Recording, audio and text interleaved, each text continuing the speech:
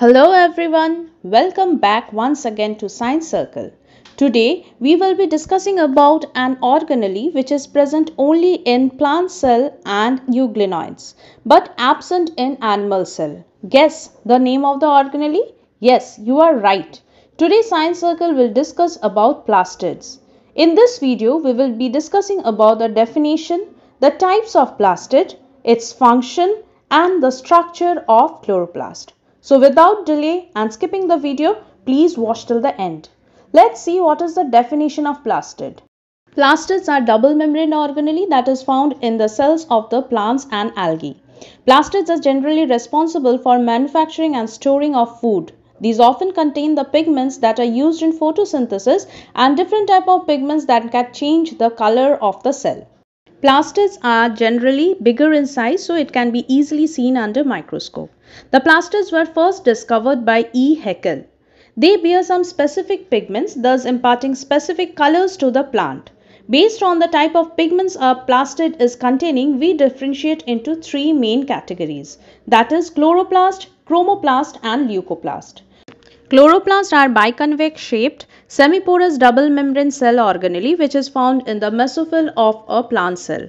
They are the basic sites for synthesizing food during the process of photosynthesis. They contain chlorophyll and carotenoid pigments which is responsible for trapping light energy essential for photosynthesis. In chromoplast, we will be seeing it is present usually in the flowering plants, aging leaves and fruits. Chromoplast is a converted form of chloroplast. Chromoplasts have carotenoid pigments that allow different colors that you see in leaves and fruits. The main reason for its color is for attracting pollinators.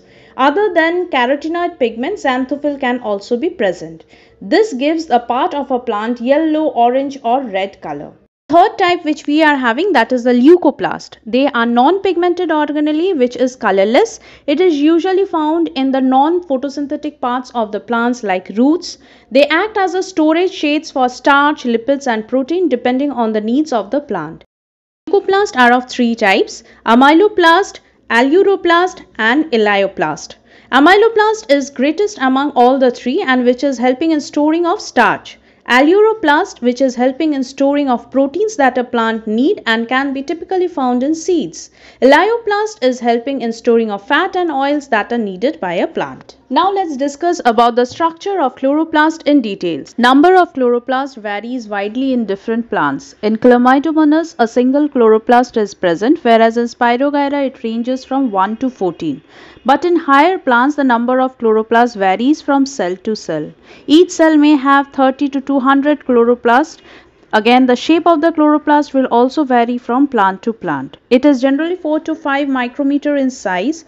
Plants growing in shade have larger chloroplast in their cells than that of the growing in the intense light.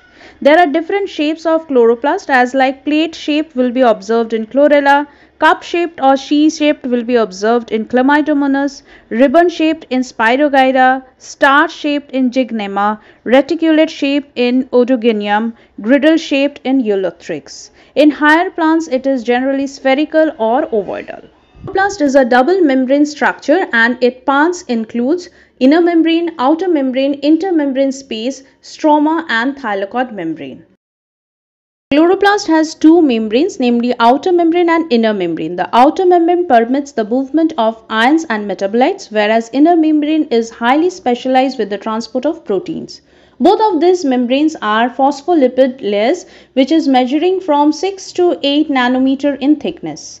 The two membranes are separated by a gap which is known as intermembrane space. Each chloroplast has two definite regions, namely stroma and grana, which we will be learning in details. The space limited by the inner membrane of the chloroplast is called stroma. Stroma is a colorless, alkaline, aqueous, protein-rich fluid present within the inner membrane of the chloroplast and which is surrounding the grana. Stroma also contain enzymes which is required for the synthesis of carbohydrates and proteins. It is also containing a small double-stranded circular DNA molecules and ribosomes. Now you may be wondering, where is the chlorophyll pigment present? The chlorophyll pigment is present within the thylakoids. A number of organized flattened membranous sacs called the thylakoids are present in the stroma, as you can see in the picture. In addition, there are flat membranous tubules called the stroma lamellae, which is connecting the thylakoids of different grana. The membrane of the thylakoids enclose a space called as lumen. The main function of the thylakoid system is the light dependent reactions to be performed here during photosynthesis process.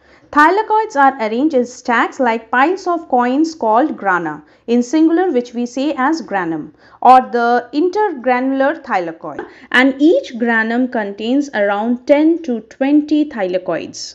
Hope you have understood the structure of the chloroplast, the types of the plastid and its function.